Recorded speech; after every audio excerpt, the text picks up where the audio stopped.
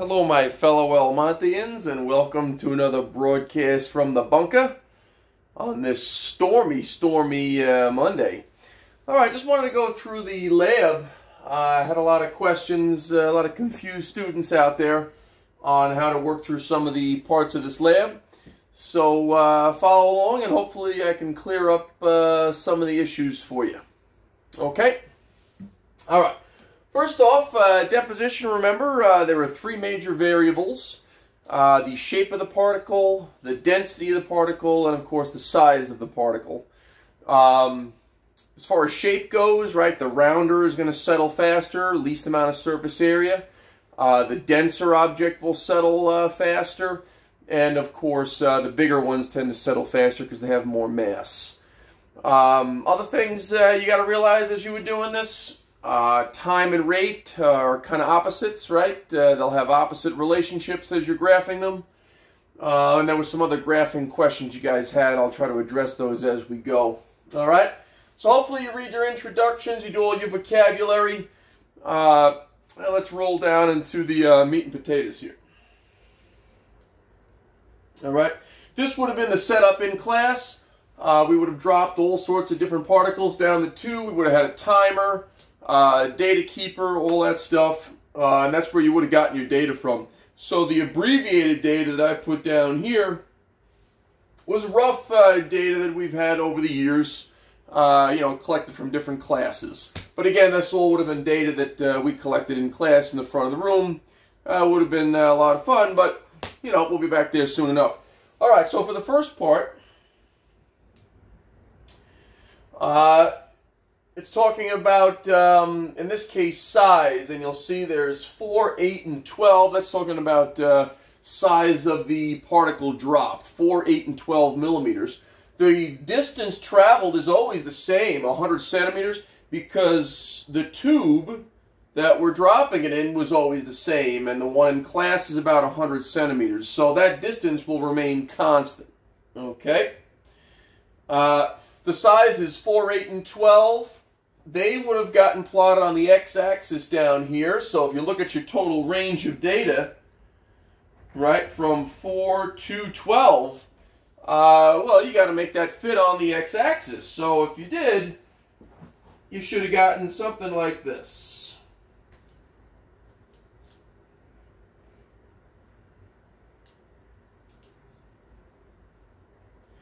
All right, so hopefully your x-axis looks something like that. Obviously, we're only going to be using the 4, 8, and 12, but you have to space it at a consistent interval. All right? The data, now this is the time. If you'll notice, that's on the y1 axis. We can label that right now, right? So that's your y1. And the time range, well, it's 4 to 10. So we'd say about 0 to 10. What would I skip by? And hopefully you skipped by, in this case, you could have done ones.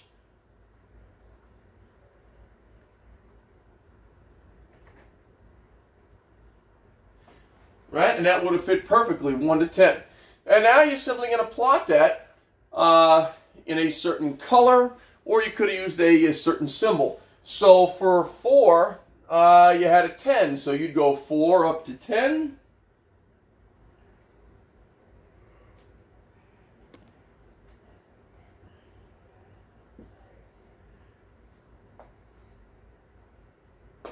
That was your first plot up here. Then you would go 8, got a 6, 8 up to a 6.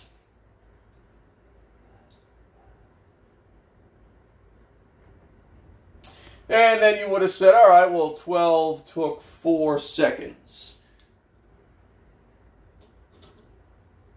Right about there. Connect it. And you got a line going down, an inverse relationship there. So the bigger the particle gets, the less time they took to settle. And that makes sense, right? The bigger they are, the harder they fall. And then you had to calculate the rates. Well, if you remember your rate formula from your reference tables, that would be at the front page of your tables. Right? The first page, here's your formula box. And the rate, of course, is right here, change in value over time. Well, in this lab, the value is going to be the distance or excuse me, in this case, let me get back to the lab here. Yeah, so it's going to be distance divided by time for your rate. So the distance was 100. We had a settling time of 10. You could probably do that in your head. If not, your calculator, of course, is up on the screen. So 100 divided by 10, of course, and that gives you 10. So your rate here would be a 10. And in class, we would have done a couple of trials. You would have gotten an average, but we'll use 10 for now. And then you kept going. So now 100 divided by 6.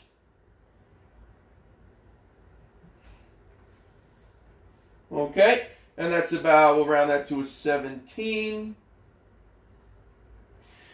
And then, of course, 100 divided by 4.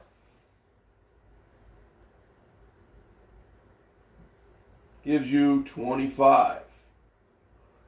And you put that data, again, we would have had multiple trials in class, but you'll notice that as the time decreases, the rate number increases. And there's that opposite relationship I was talking about. So you're not going to plot that on the y1 axis, you're going to plot that on the y2. So we'll label that one over here. And then you got to ask yourself, well, what number will I skip by there to, complete 10 to 24? Or you could say 0 to 25, whatever is easier for you. You could divide by the number of boxes. You could do a quick count by 2s or 3s, right? 2, 4, 6, 8, 10, 12, 14, 16, 18, 20. Not quite enough. So maybe we'll skip by 3s, right? 3, 6, 9, 12, 15, 18, etc. Looks like it's the better way to go.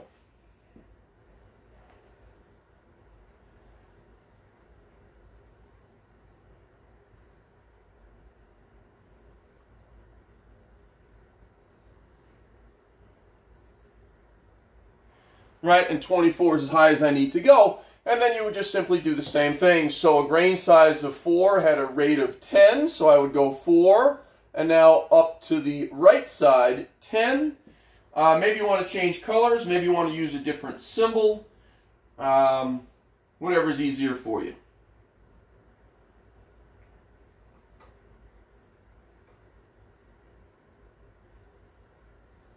I'll use green. So 4 is 10.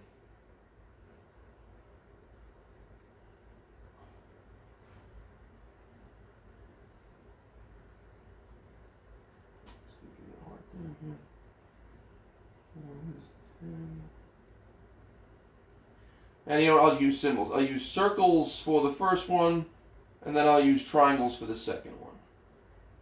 There's my first point. Second point is 817. And that's about in the same spot there. So I'm going to have 2 in the same spot. And then 1224 all the way toward the top here.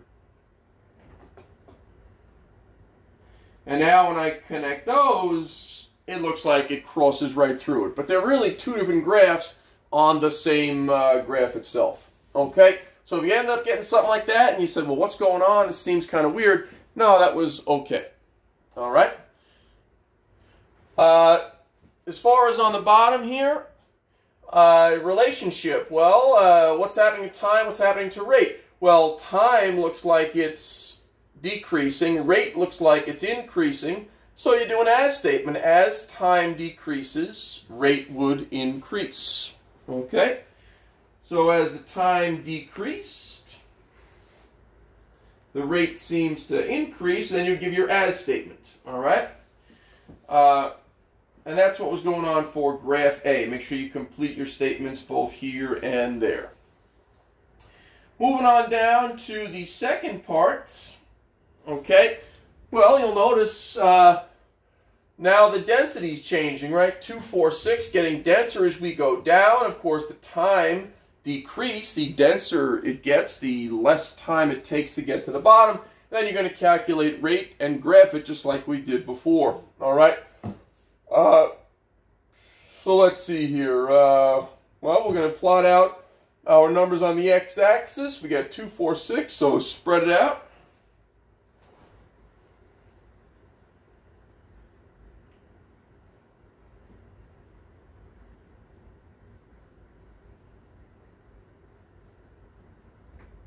All right, maybe you want to spread even more than that, but that's okay for now. And then for the times, you have to go to 10 again, so by ones would be fine.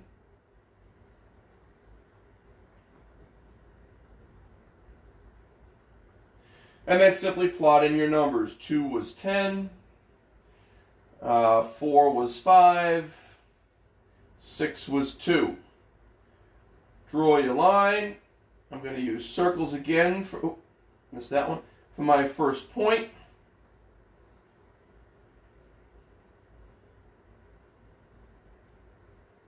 All right.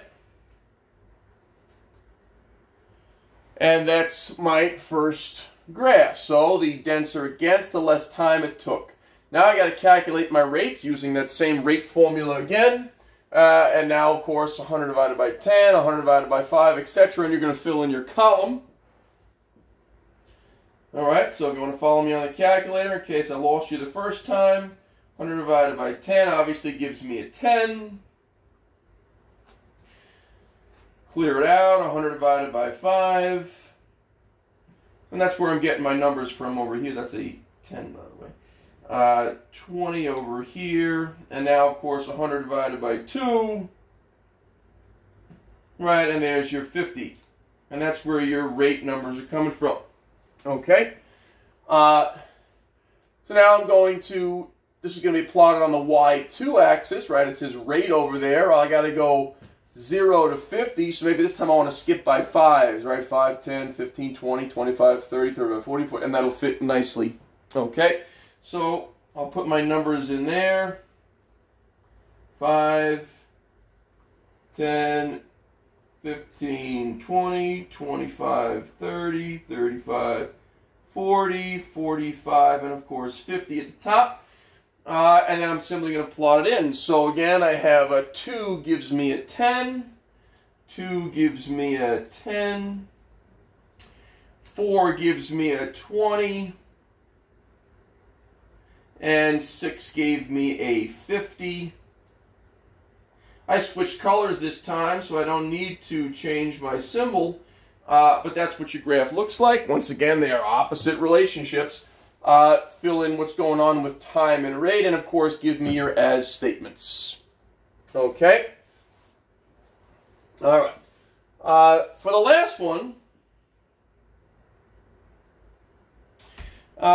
this time it wasn't numeric so much as it was shape changing. But remember, as you go from spherical to flat, the amount of surface area would increase. So technically, you know, it is still numeric. We're just using the vocabulary. All right, so flat took the longest, sphere took the shortest. Again, put your numbers on the Y1 axis. So we got to go 0 to 10, right? So 1 will be fine.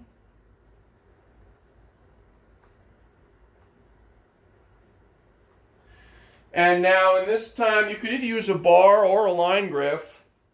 I'll stick with the line graph. So the flat was about a 10. So that's over here. The rod would be in the middle because that's kind of the middle shape there. The rod was about a 5. And the sphere is about a 2. And my graph so far looks like that. Circle my points.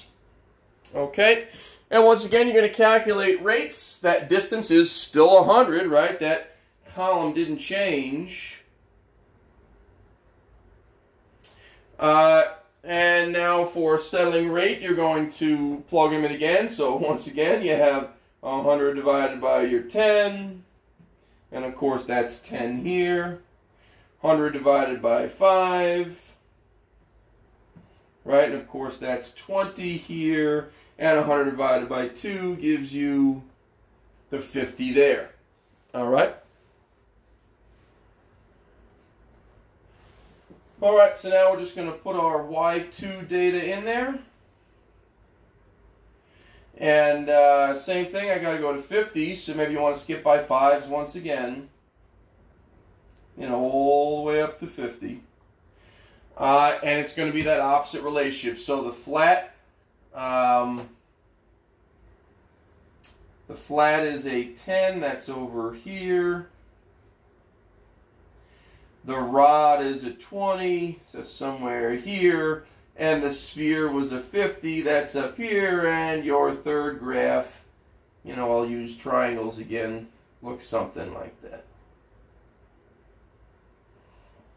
All right, so if the graph looks wacky because they cross, well, it makes sense because time and rate are opposite of each other. All right? Again, tell me about your time and rates. Give me your as statement. Always start with the x-axis, right? As, in this case, as the shape gets flatter, what happens to time and rate? And then, of course, answer your questions there. Scrolling down for the first set of questions there. How do the following variables affect the rate? Well, the bigger it is, the quicker the rate, right? The denser it is, the quicker the rate. And the rounder it is, the quicker the rate. That's how you have to word that. Okay? For the second one there, what size particles seem to say suspended? This term here, suspended, means they are temporarily held up. Not in solution, it's a mixture, so temporarily held up. What size particles seem to say suspended indefinitely, meaning a very long time? Well, that's going to be your small, flat, low-density things such as clay and silt. Okay? The third one, if you mixed all the samples together, dropped them at the same time, who's going to get out of suspension the first? In other words, who's going to get to the bottom the fastest? And who's getting down the fastest? Your roundest, heaviest, densest, okay, biggest. Number 4 is asking, why does the Mississippi River look so dirty? Well, if you look at the Mississippi, it looks like brown. It's got a lot of particles held in suspension, right? The clay and the silt. So you could filter that out and get pretty clear water, but because it's moving slowly, but it's fast enough to pick up all the silt and the sand that runs off from the farms and every place that it cuts through in the United States. And the last one there, how might the vertical sorting of sediments aid in the process of making sedimentary rocks? Well, if you sort things out either vertically or horizontally, right, you have now different particle sizes in different places, which means you're going to make different rocks, right? All sand in one place, you make sandstone. All silt size in another place, you make siltstone. So this sorting business that Mother Nature does for us helps make different types of sedimentary rocks as well. All right? So hopefully that helped you out. If you got to polish up some questions at this point to submit it late, right? It's supposed to be submitted the other day. Get it to me, right? You lose a little credit, but I won't totally kill you on that. All right, I hope this cleared things up, folks. Enjoy the rest of this rainy day. Take care.